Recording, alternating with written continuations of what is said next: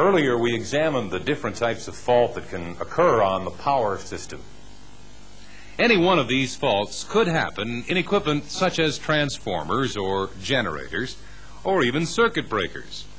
But more often than not, faults take place on transmission and distribution lines as they are more exposed. Now, let's take a closer look at the effect of these different types of faults. To do this, we'll need to study the associated phasor diagrams.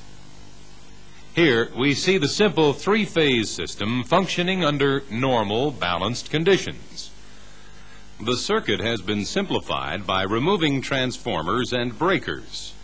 The neutral is solidly grounded in order to anchor the system voltage. This phasor diagram shows the phase relationships and magnitude of the line-to-neutral voltages. Line-to-line voltages are also shown.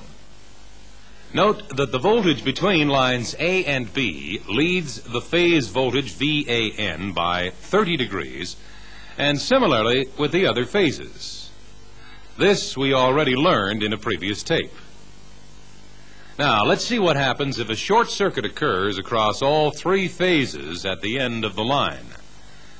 Referring to the phasor diagram, we see conditions at the fault location.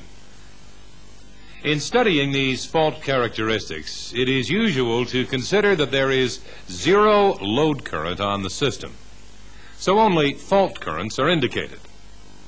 This set of phasors also represents a three-phase to ground fault.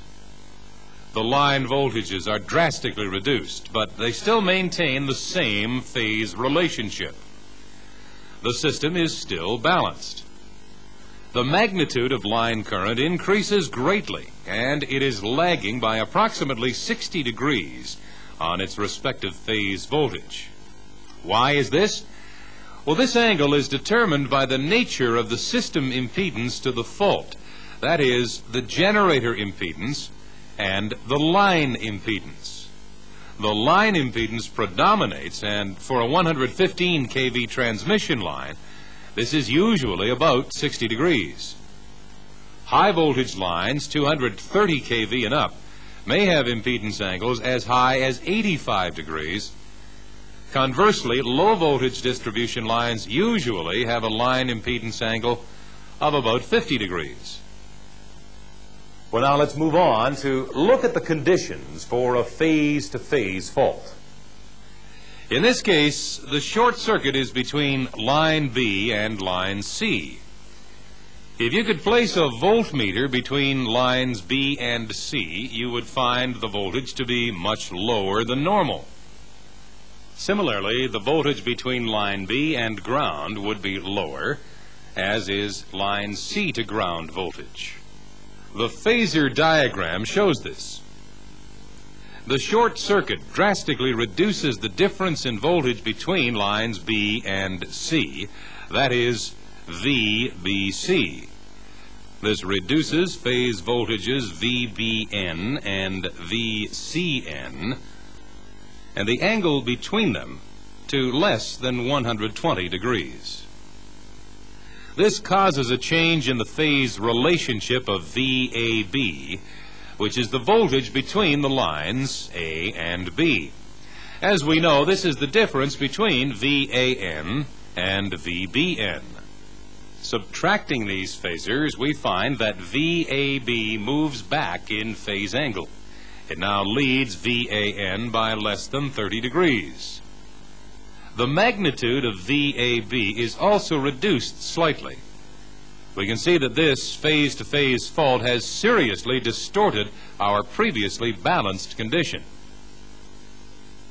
Now let's look at the line currents. As we are considering zero load, IA is 0. The current traveling through line B is feeding the fault, and this will lag by approximately 60 degrees on voltage BC. Once IB passes through the short circuit, it returns along line C. So current IC can be shown at the same magnitude, but 180 degrees apart from IB. Incidentally, there is an easier way to construct this phasor diagram, first by indicating only the phase voltages line to neutral. Here we have VAN, VBN, and VCN. Both VBN and VCN have been depressed in magnitude and phase angle due to the short circuit between line B and line C. We can show the voltage between line B and C like this. Similarly, VAB is the voltage between VAN and VBN, and in the same manner we can construct VCA as the voltage between VCN and VAN. The currents go here. IB is at an angle of 60 degrees to VBC, with IC the reverse of IB. Yet another common fault is the two-phase to ground. This example shows a fault between lines B and C, which in turn is faulted to ground. We have currents IB and IC flowing to the fault, and IG, the ground current, leaving. Thus, IB plus IC equals IG. The resultant phasor diagram is similar to that for the phase-to-phase fault, except the depressed voltages VBN and VCN remain at their pre-fault phase angles. The current in line B and line C lags by a large angle, and this is complicated by the fact that some fault current is flowing to ground. Now here we see the conditions at the fault location for a ground fault on line A. The voltage between lines B and C remains normal, as do also the line B to ground and line C to ground. This is not so for line A to B and line C to A. In both cases, the voltage is reduced due to the fault on phase A. The voltage between line A and ground is drastically reduced. It could fall to zero if the fault impedance is zero, but usually ground faults do contain some resistance, and therefore a small voltage will remain. The ground current will be high, as it is limited only by the impedance of the line and the return path to the grounded neutral. The flow of fault current through the ground path will actually cause a volt drop and a consequent rise in potential of the neutral at the source. This potential shift may be quite small depending upon the actual grounding arrangements. As before, we are considering in this example that the load current is zero. Therefore, currents IB and IC would be zero, and they are not shown. At this point, let's quickly summarize the types of faults that we have discussed and their main effects. First, let's look at the three-phase fault and three-phase to ground. At the fault location, the voltage will fall close to zero, and very heavy fault current will flow in all three phases. As in all cases, the magnitude of current is limited by the total impedance of the circuit, plus the impedance of the fault. In the phase-to-phase fault, the magnitude of the voltage between the two shorted phases at the fault will fall close to zero, and a heavy fault current will circulate in those two lines. In the phase to ground fault, the voltage will fall in the two faulted lines, and a heavy current will circulate in these two lines and also to ground. With a single phase to ground fault, the voltage of the faulted line to ground will fall close to zero at the fault location, and heavy fault current will circulate through this line and return through the earth to the grounded neutral. The resistance of the fault itself plays an important part in determining the value of fault current. Indeed, if this is very high, there may be insufficient fault current flowing to operate the relays. All of the faults that we've been studying so far involve short circuits. There are other abnormal conditions arising from open circuits, but these are far less common. Let's look at a typical example of one phase which is open-circuited. In this case, will serve to introduce the term ferroresonance. You'll remember from your study of electrical fundamentals that the term resonance refers to the combination of inductance and capacitance that can give rise to extremely high voltage levels. For example, look at this simple series circuit. We have an inductive reactance of 2400 ohms in series with a capacitive reactance of 1600 ohms. The voltage across the circuit is 8 kV. The resistance of this particular circuit is negligible.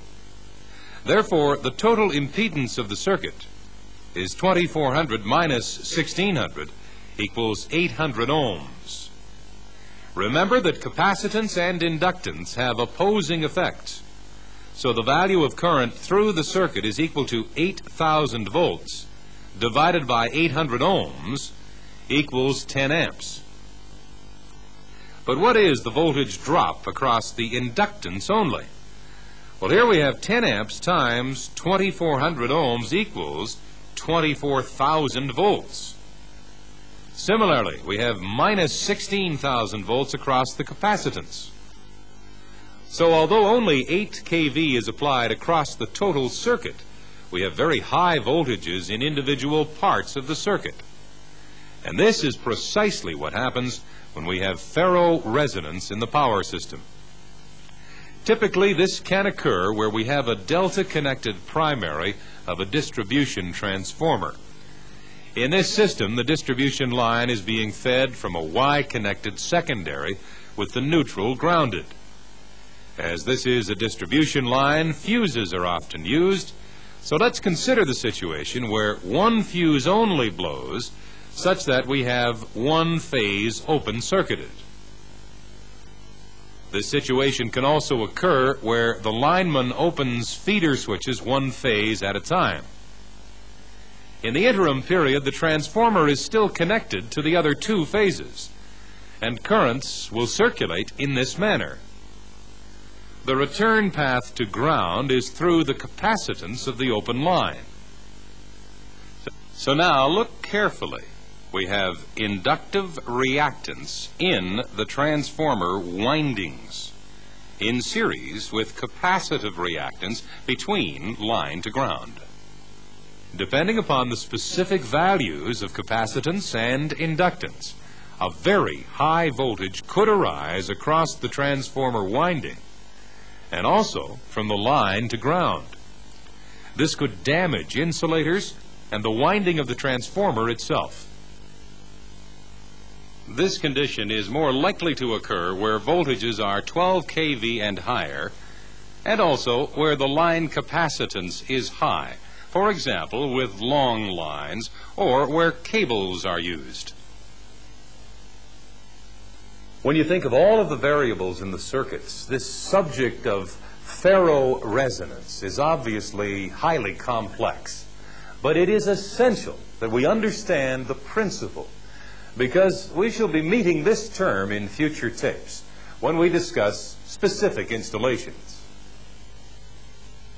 Clearly, in designing the power system, the engineer tries to ensure that specific values of impedance and capacitance will not lead to resonant conditions.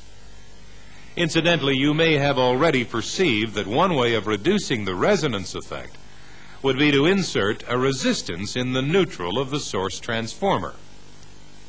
But didn't we already point out that we prefer to have this neutral solidly grounded?